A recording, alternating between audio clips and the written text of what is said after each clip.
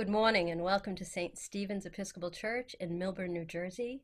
We are so glad that you are here for this service, a liturgy of the Word from the Book of Common Prayer. This week we have decided to record the service on Zoom so that you have a better sense of the community than just my face and kind of faceless voices in the background. And it's a real special treat this week that we have the Deacon Karen Eberhardt here with us, and she will be proclaiming the gospel. And now we are just going to get started with our opening hymn. If you need the bulletin, you can find it at ststevensmillburn.org, and in the top left there is Living Our Faith in a Time of Pandemic tab, and if you hit that in about probably 2/3, 3/4 of the way down, you'll see bulletins. Hit that and this should be at the top. And again, we're really glad that you are here.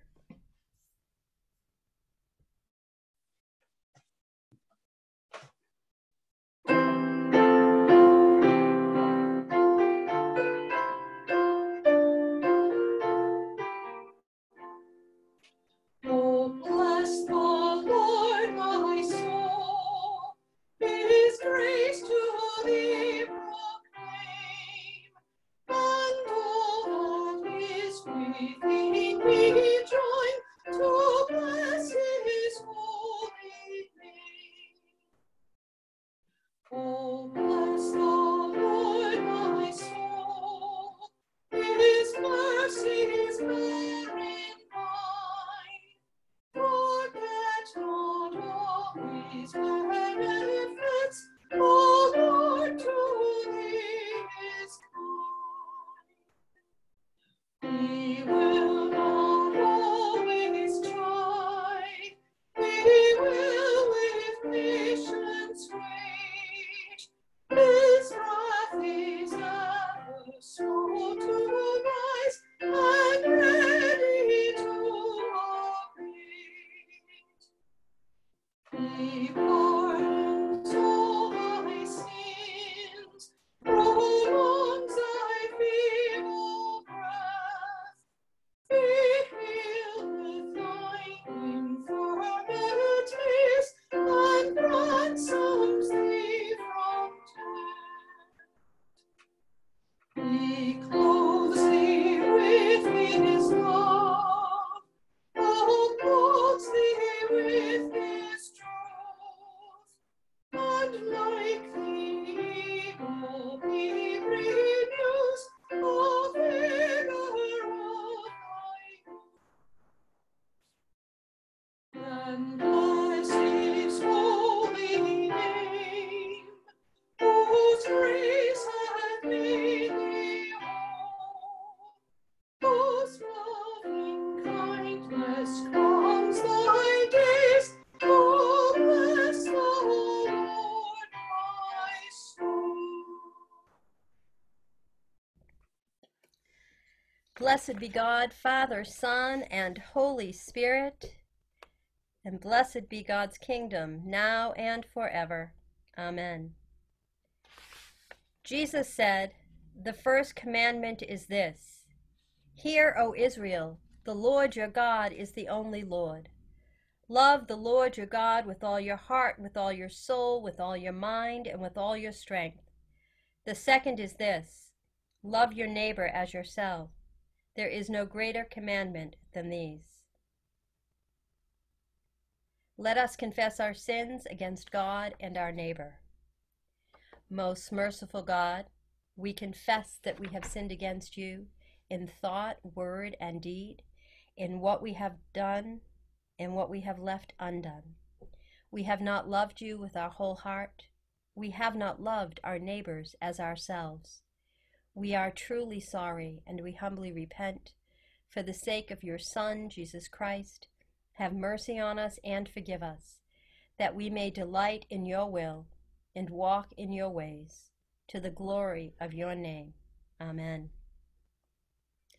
Almighty God, have mercy on you, forgive you all our sins, through our Lord Jesus Christ, strengthen you in all goodness, and by the power of the Holy Spirit, keep you in eternal life. Kara, would you pray the Gloria for us, please? Glory to God in the highest, and peace to his people on earth. Lord God, heavenly King, almighty God and Father, we worship you, we give you thanks, we praise you for your glory. Lord Jesus Christ, only Son of the Father, Lord God, Lamb of God, you take away the sin of the world. Have mercy on us. You are seated at the right hand of the Father. Receive our prayer. For you alone are the Holy One. You alone are the Lord. You alone are the Most High, Jesus Christ, with the Holy Spirit, in the glory of God the Father. Amen.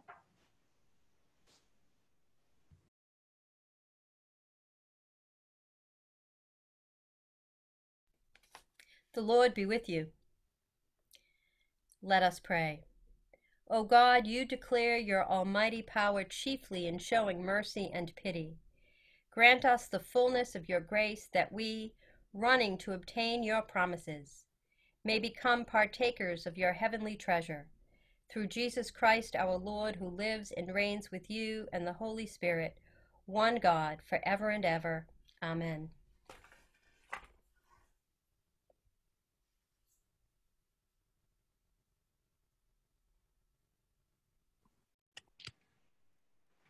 Our first lesson is a reading from the book of Exodus.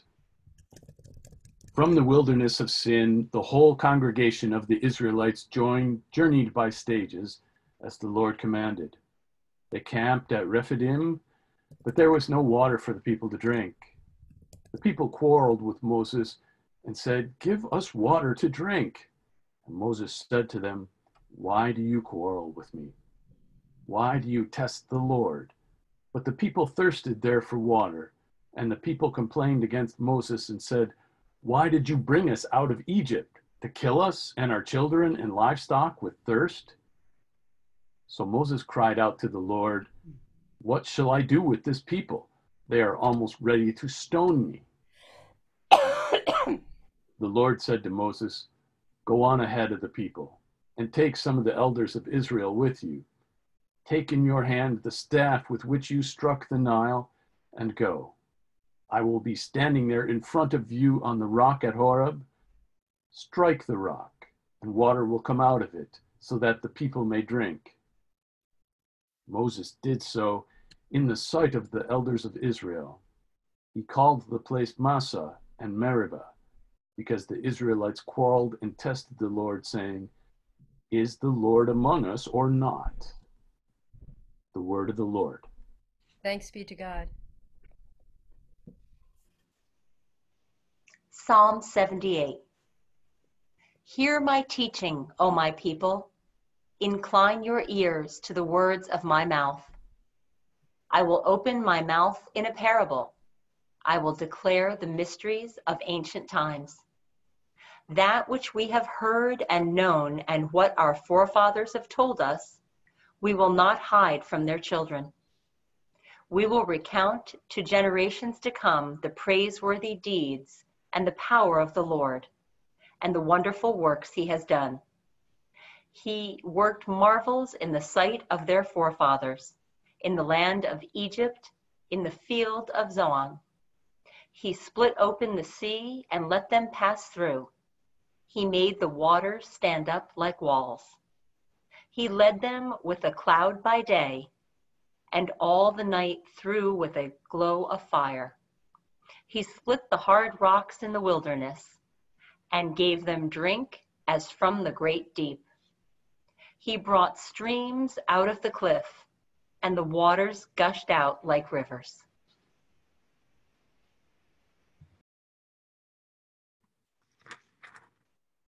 Our second lesson is a reading from the letter to the Philippians. If then there is any encouragement in Christ, any consolation from love, any sharing in the Spirit, any compassion and sympathy, make my joy complete. Be of the same mind, having the same love, being in full accord and of one mind. Do nothing from selfish ambition or conceit, but in humility regard others as better than yourselves. Let each of you look not to your own interests, but to the interests of others. And let the same mind be in you that was in Christ Jesus, who, though he was in the form of God, did not regard equality with God as something to be exploited, but emptied himself, taking the form of a slave, being born in human likeness. And being found in human form, he humbled himself and became obedient to the point of death, even death on a cross. Therefore, God also highly exalted him and gave him the name that is above every name, so that at the name of Jesus, every knee should bend, in heaven and on earth and under the earth, and every tongue should confess that Jesus Christ is Lord, to the glory of God the Father. Therefore, my beloved, just as you have always obeyed me, not only in my presence, but much more now in my absence, work out your own salvation with fear and trembling. For it is God who is at work in you, enabling you both to will and to work for his good pleasure. The word of the Lord. Thanks be to God.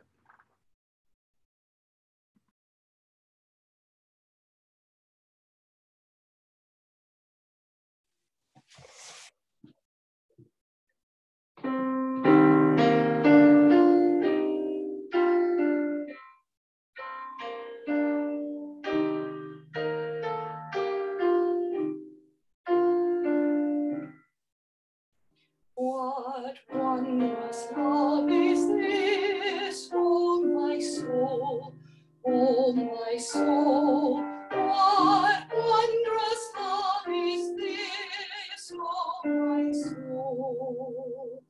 What wondrous love is this that was the Lord of bliss to lay aside his crown for my soul, to lay aside his crown for my soul. To God and to the Lamb I will sing, I will sing. To God and to the Lamb I will sing. To God and to the Lamb, who is the great I am, while millions join the theme, I will sing, I will sing. While millions join the theme, I will sing. And when from death I'm free, I'll sing on, I'll sing on. And when from death I'm free, I'll sing on. And when from death I'm free, I'll sing and joyful be. And through eternity, I'll sing on, I'll sing on, and through eternity, I'll sing on.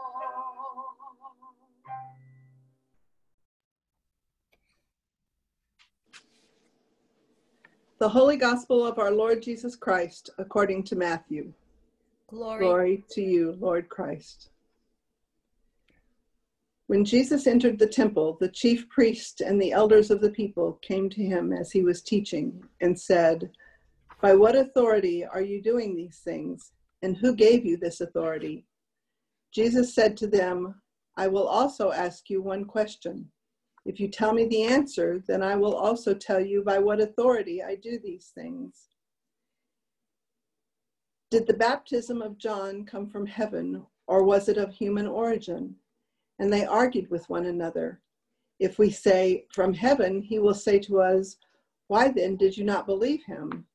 But if we say, 'Of human origin,' we are afraid of the crowd, for all regard John as a prophet."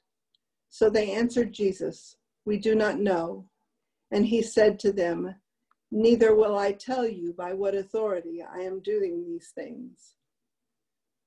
What do you think? A man had 2 sons. He went to the first and said, Son, go and work in the vineyard today. He answered, I will not. But later he changed his mind and went. The father went to the second and said the same, and he answered, I go, sir. But he did not go. Which of the 2 did the will of his father? They said, the first. Jesus said to them, Truly, I tell you, the tax collectors and the prostitutes are going into the kingdom of God ahead of you. For John came to you in the way of righteousness, and you did not believe him. But the tax collectors and the prostitutes believed him. And even after you saw it, you did not change your minds and believe him. The gospel of the Lord. Praise to you, Lord Christ.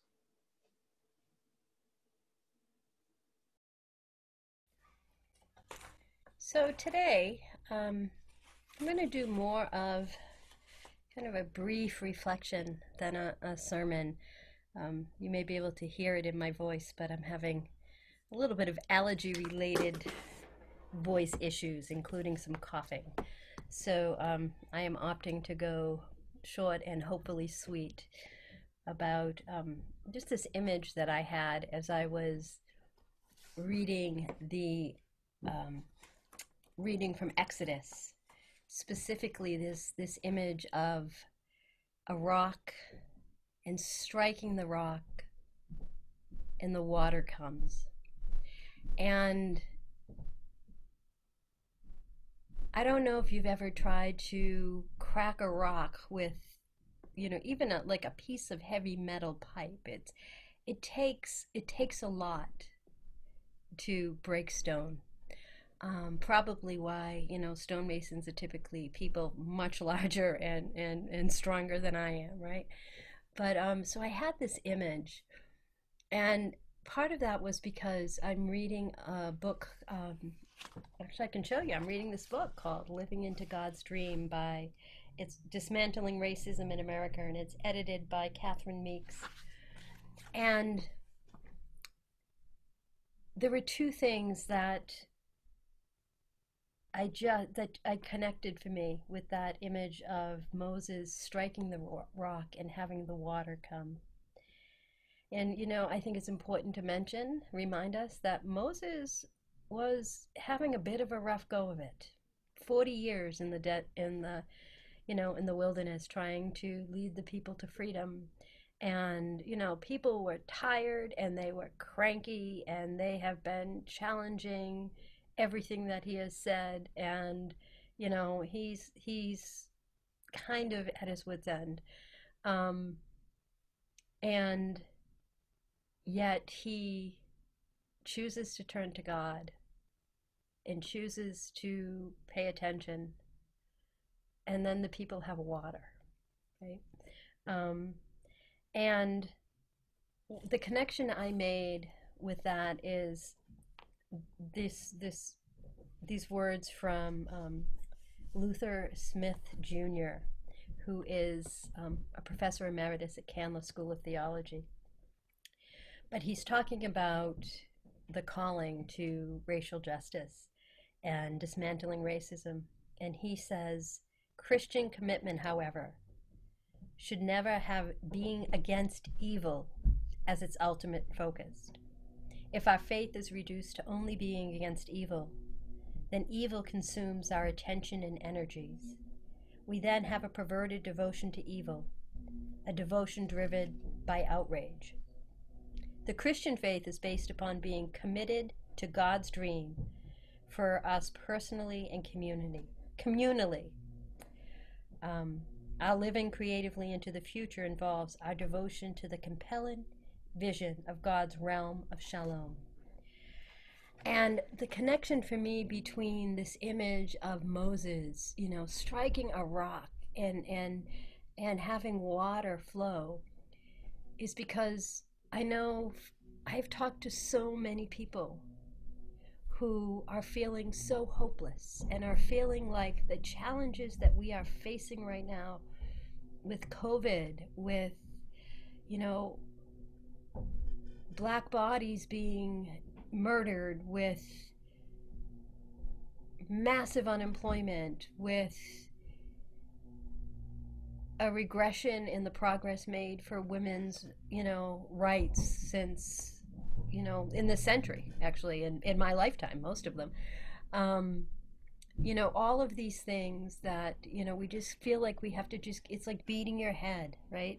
It is so hard to crack open the possibilities that we have to live God's dream. And and we get angry about it, and so then we focus on those things and those people that we identify as being bad or as evil. We get caught up in naming it and labeling it, and labeling other people, and not taking a step back and saying we've got to focus on what we can do individually and in community to crack it open, to take the next step, to not get discouraged. And I will tell you that I think that Moses had it right. I think the only place to turn when we feel that discouragement, when we feel hopeless, is to God. Because it isn't us who is going to, it isn't us alone, I should say, who is going to create the change. It is us doing it centered in our faith, with a sense that this is what God is calling us to do. And then God's gonna do the heavy lifting. God will give us what we need to break that stone, so that it isn't a trickle of water. It is the abundant waters of life that God promises to all of us. And so this image, I can't get it out of my head.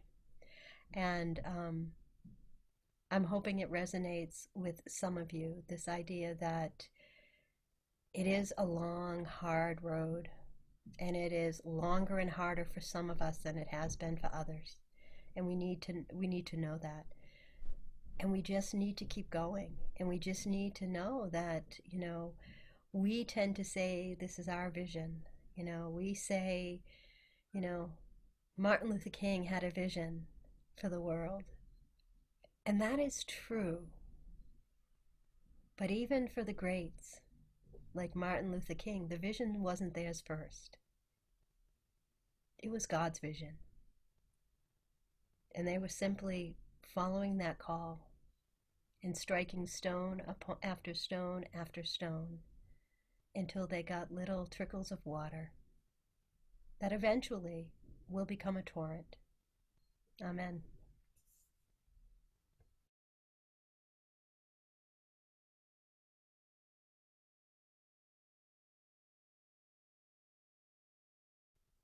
Let us affirm our faith in the words of the Nicene Creed.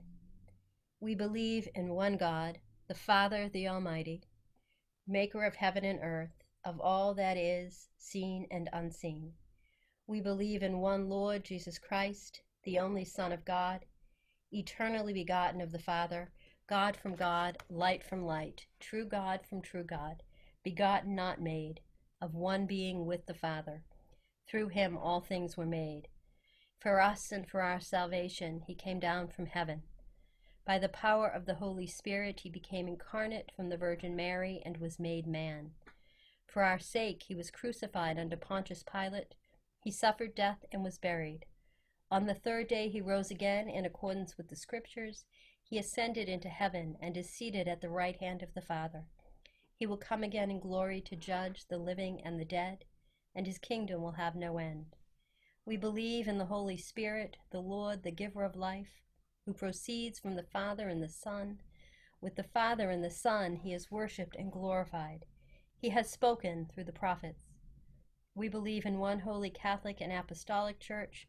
We acknowledge one baptism for the forgiveness of sins. We look for the resurrection of the dead and the life of the world to come. Amen.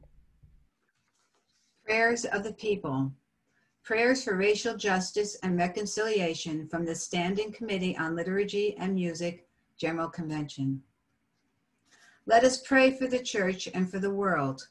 God of love, we pray for your church, for Michael Curry, our presiding bishop, Carly Hughes, our bishop, for all lay and ordained ministers, and for all who seek you in the community of the faithful. Equip us with compassion and love to carry out your work of reconciliation in the world. God of love, Hear our prayers for the church.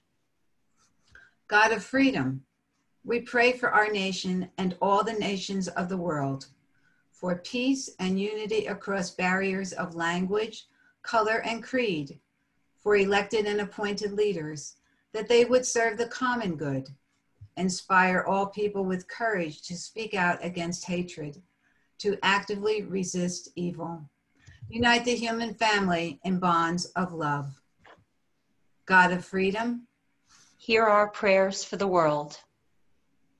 God of justice, we pray for the earth, your creation entrusted to our care, for the animals and birds, the mountains and oceans, and all parts of your creation that have no voice of their own. Stir up in us a thirst for justice that protects the earth and all its resources, that we may leave to our children's children the legacy of beauty and abundance that you have given us. God of justice, Hear our prayers for the earth. God of peace, we pray for this community, for our local leaders, for our schools and markets, for our neighborhoods and workplaces. Kindle in every heart a desire for equality, respect, and opportunity for all. Give us courage to strive for justice and peace among all people, beginning here at home. God of peace, Hear our prayers for this community. God of mercy, we pray for all in any kind of need or trouble, for those whose lives are closely linked with ours, and those connected to us as part of the human family, for refugees and prisoners, for the sick and suffering, the lonely and despairing, for those facing violence, for all held down by prejudice and injustice. Awaken in us compassion and humility of spirit as we seek and serve Christ in all persons. God of mercy, Hear our prayers for all who are in need. let us pray for Jeff Loggins, Jimmy Hassenkamp, Ian Janesco, the McManus family, the Blanchard family, Donna Ridgie, Eleanor Robinson, Bernard and Nathan, the Fitzgerald family, Jack Moreno, Stephanie Gubin, Sue Macbeth, Francis, Marcia Main, Christine Conti, Xander, Evan, Felder Dorn, James Tramberg, Debbie and Jeff Robarge, Alex Cole. God of grace, we pray for those who have died, for the faithful in every generation who have worked for justice, for prophets who called us to racial reconciliation, for martyrs who died because of hatred, and for all the communion of saints. Make us faithful to your call to proclaim your good news by word and example, and bring us at last into the glorious company of the saints in light. God of grace, Hear our prayers for those who have died. Hear our prayers, Holy God. Breathe your spirit over us and all the earth, that barriers would crumble and divisions cease. Make us more fully your co-healers of the broken world. Unite us with all people in bonds of love, that the whole earth and all its peoples may be at peace through Jesus Christ our Lord. Amen. A prayer for the power of the Spirit among the people of God. God of all power and love, we give thanks for your unfailing presence and the hope you provide in times of uncertainty and loss. Send your Holy Spirit to enkindle in us your holy fire. Revive us to live as Christ's body in the world, a people who pray, worship, learn, break bread, share life, heal neighbors, bear good news, seek justice, rest and grow in the Spirit, wherever and however we gather. Unite us in common prayer and send us in common mission, that we and the whole creation might be restored and renewed. Through Jesus Christ our Lord. Amen. Let us pray the prayer that Jesus taught us. Our Father, who art in heaven, hallowed be thy name. Thy kingdom come, thy will be done, on earth as it is in heaven. Give us this day our daily bread, and forgive us our trespasses, as we forgive those who trespass against us. And lead us not into temptation, but deliver us from evil. For thine is the kingdom, and the power, and the glory, forever and ever. Amen. And now may the peace of God, which passes all understanding, keep your hearts and minds in the knowledge and love of God and of his Son, our Savior, Jesus Christ. Amen.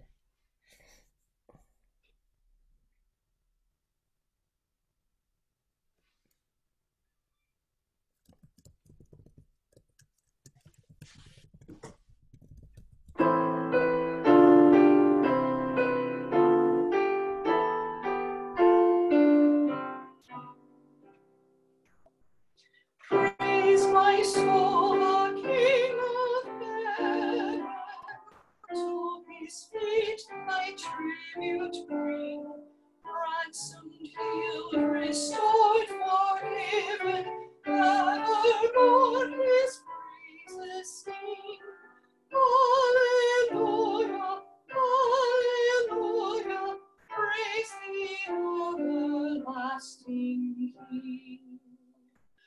Praise him for his grace and favor to his people in distress. Praise him still the same as ever, slow to chide and swift to bless. Hallelujah, hallelujah, glorious in his faithfulness. Father, thy king tends and spares us, when our feeble frame repose. In his hand he gently bears us, rescues us from all our foes.